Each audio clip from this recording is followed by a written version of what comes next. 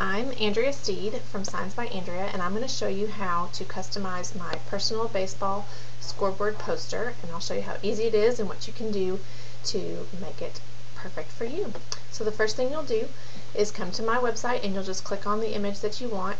I'm going to use the larger version, which is the 60-inch by 40-inch scoreboard poster. So I'm just going to click on that, and that's going to take me over to the Zazzle website, which is the company that does my printing and processing.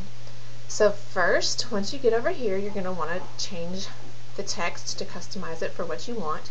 You can change several of the different fields, including the home team. You can change that to a team name if you'd like. Same with visitors. Of course, the title you can change to whatever you want. You can even change from field, you can change it to park or ballpark or whatever you're interested in. So I'm going to leave home and visitors the same because I want to leave those kind of generic, and then I'm going to change the title. So that's right here where it says name your ballpark, and I'm going to make it Steed Field.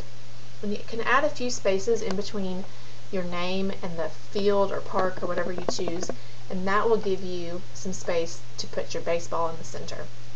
So you can see up here that it's changed. I'm actually going to add one more space to give me a little more room. Oops, I put it in the wrong place. There we go, right in the middle. Okay, and that looks pretty good for now. I may go and increase the font size on that once we customize it some more, and that will make it fill up that space a little better since Steed is a shorter name. So next we'll do the score. And we'll start with the visitor score. I'm going to use, this is for my nephew, so I'm going to use his birthday, which is September 22nd, 2004. So you can have as many as 10 numbers in this, but you don't need to fill out every number if you don't want to, and in fact, I'm not going to. What I'm going to do is just come right here and change the numbers to 0, 9, and I'm actually going to add a 0 in between the date or the month and the day, just to make it a little more interesting. And then I'm going to delete the rest of these numbers. Now you'll see if you end up deleting some things that you just need to make sure that there are 2 spaces between the numbers to make sure that they line up correctly. For the home score, I'm going to use the year he was born, so we're going to make that 2004. And then I'm going to go ahead and delete the rest of the numbers. So what that ends up giving me is 5 innings on the top and 4 innings on the bottom, which means they're in the middle of a game, which is kind of a neat way to personalize it. Okay, so that's as much as we can do right here. Now we're going to click on this Customize It button in order to move that baseball, which is obviously not in the right place. So we're going to click on Customize It. And I actually, I had mentioned this before that I wanted to make that Steed Field title a little bigger, and to do that you just click on that text right here, and then this, you could change the font if you wanted to here. I'm just going to change the font size. Let's see if 19 works for me. Yes, it does. And now I need to move my baseball, so I'm going to click on the baseball image right here, or you can click on it up here, move it over, and you can actually enlarge it if you'd like as well, which I do. We'll center it. Now what you see on this preview is what's going to print, so make sure that everything is lined up exactly how you want it before you order. I think we can go a little bigger on that baseball. There we go. Okay.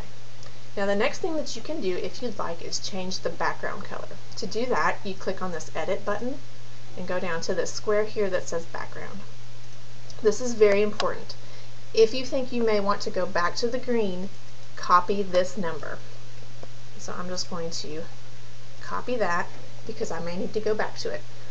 And it's not one of the standard colors on Zazzle's sheet. So, but in the meantime, you can, once you've copied that, you can check out some other colors and see if you like it better to match your room, like blue or red or gray would make a nice background color as well. But we're going to go back to the green, so I'm going to just highlight that and then paste in what I had, the green. Okay, and then when you click off of that, it'll go back. Okay, so there we go. I am ready to order my poster. What you can also do at this point is you can change the paper type. I've had it printed on just the value poster paper, which is a matte finish, and that works out just fine. It looks great. The semi-gloss paper will give it a little more of a shine. The archival heavyweight paper, you can read the description here.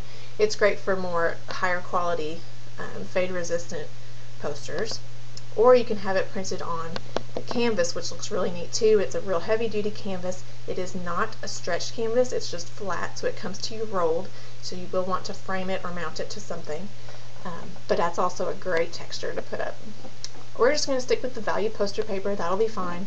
You can also add a frame if you'd like, and this is where you do that.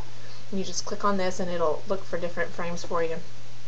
And then it will come to you already framed, and you can have it matted if you like, but all that will be shipped right to you, which is great because then you don't have to go looking for a frame. But you can see here you can change the styles. There's white, there's black, there's metal, there's all kinds of different things that you can choose from that. Okay? So we're not going to do that right now. We're just going to get the standard basic poster on regular paper, and then you just add it to your cart. And that's all.